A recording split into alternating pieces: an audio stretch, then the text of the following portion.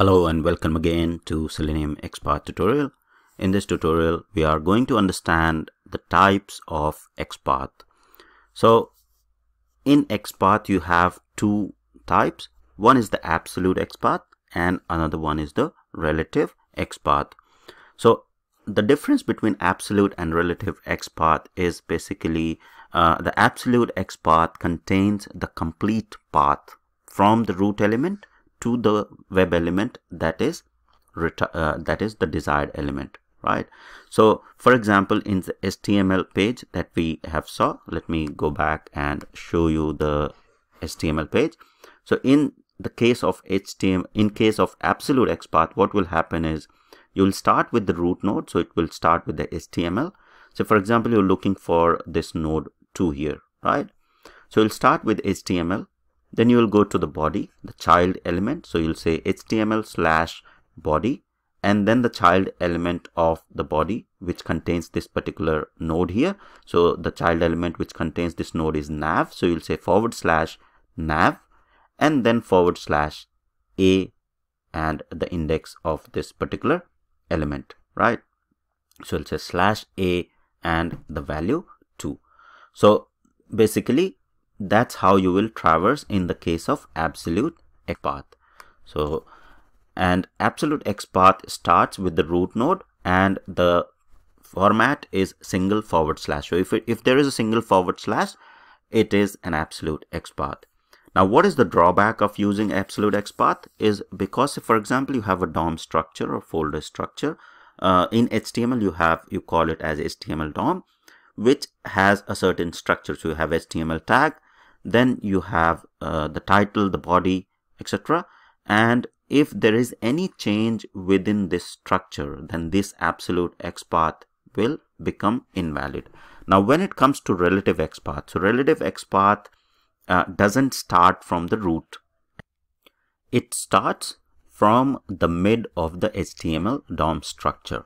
And the format of relative XPath is that it starts with /.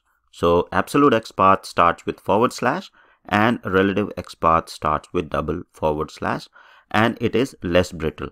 So in case there is a minor change in the HTML DOM structure, relative XPath the chances of failing of relative XPath is pretty low as compared to the absolute XPath, because absolute XPath traverses from the root till that node, and relative XPath starts from the mid of the page and finds out that particular element. So if there is a structural change on the page, on the HTML page, it is very unlikely to impact the relative XPath, but will most likely impact the absolute XPath. Now let's understand absolute XPath and relative XPath with example. So let me minimize this window here. So here we have the Chrome open and Salesforce developer page open, right? So if I want to find the absolute XPath for this web element, right, the first name, so I'll just right click, inspect that particular element, and on this particular page, which is the developer tool here, I'll just say Command F or Control F, it is Windows. Then to start with the absolute XPath, you start with the /, just one slash, right? And as soon as you say /, then the root element is HTML, right? So you just start writing HTML, okay? And then /, so any child element of the HTML. So HTML is the root node, then it has the child node as head, okay? So if I minimize that, you will see that there is a child node head and then there is a child node body, and within that body this particular web element is there, right? So for finding the absolute XPath, I'll just go to the node body, right? Now you can see that particular node has been highlighted, and below body I can traverse to any node that I'm looking for, right? So that's how you will write your absolute XPath. So for example, I want to come to this particular div, right? So I'll start with this div first, right? So I'll say div, and then the child of that particular div, right? So that's how I'll be traversing. So if I want to come to this particular div, what I'll do is I'll just say div 2, because that's the second div. So first div, second div, this is the third div, right? So I'll just say change it to third, right? Now I'm in this div which has the ID as flash. Now I can traverse to any of the child elements in that div, right? So I just say /, and if I say div, it will select the first div or the first child of this particular node. So this is how you will work out the absolute XPath. In the Chrome, you can inspect the element and you can directly right click and copy the full XPath. You can say copy full XPath and then paste it here, and it will copy the full XPath for you, right? So you don't have to write it on your own. Only in the case of absolute relative XPath, then you will be required to write your own complex XPath so that they are less prone to error when you are using them in your automation framework.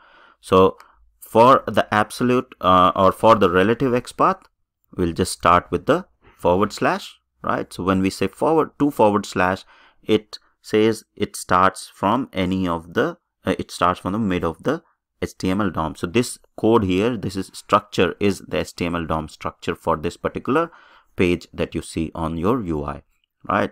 So if I say // and then, because we know that this is the input field, so if you just right click and inspect, you'll see that this is the input field, right? So // and the tag is input. So we'll just start with input. As soon as you write input, it will select the first input tag name that is available in this HTML DOM, in this code here, right? But we are not interested in this first input tag here. We want this input with a type text and name and ID. There are some attributes here, right? So then we can specify some of the attribute to basically figure out this particular input type or the text input type, rather than the input type that is available for the first input type that is available on this page. So that's where we'll use the attributes, right? An attribute we can use, these are the attributes: type, name, ID, etc. So we'll use the attribute name this time, right? And we'll say quotes, and we'll copy and paste the name, the value of the name, right? And then close the square braces.